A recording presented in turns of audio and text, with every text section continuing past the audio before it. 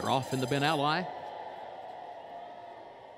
There goes Conquest Enforcer from the far outside. Take to the streets, and Birdsong, and between those two, Blofeld comes away running in the 4th position. Conquest Enforcer keeps moving forward from the outside. Now starts to angle down toward the rail to get clear with the lead by a length into the first turn. Birdsong goes second up on the outside, just off the leader's flank. And then Take to the Streets is third against the rail, saving ground around that first turn. Joined there by Scuba to the outside in 4th. Watershed 5th. Blofeld is in 6th. Gap of 7 more lengths back to Eagle and Frumento side by side at the back. 23 and 4/5 seconds the time for the opening quarter. Conquest Enforcer, the leader, 3 parts of a length for the move up the backstretch. Birdsong travels along comfortably toward the outside in second a length. And then Take to the Streets third by a neck. Scuba, the gray, 4th up on the outside.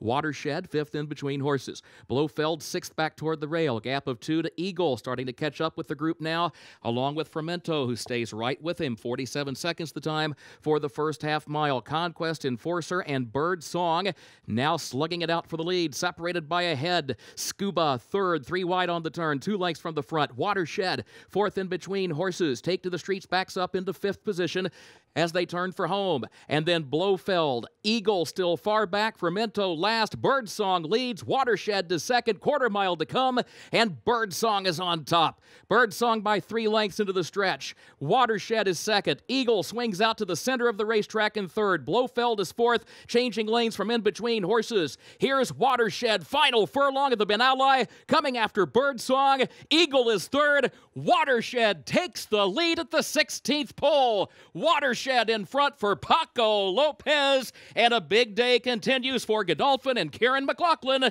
as Watershed takes the Ben Ally.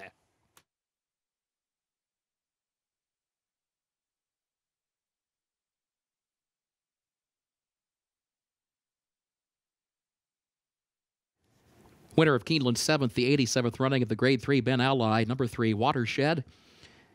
3 wins today for Godolphin Racing of Mohammed Maktoum, trainer Kiaran McLaughlin, and Darley as breeder. Paco Lopez is the winning jockey aboard Watershed, a 5-year-old son of Bernardini out of Thousand Islands by Dubai Millennium, bred in Kentucky. 9 furlongs, 1 minute 50 and 4/5 seconds.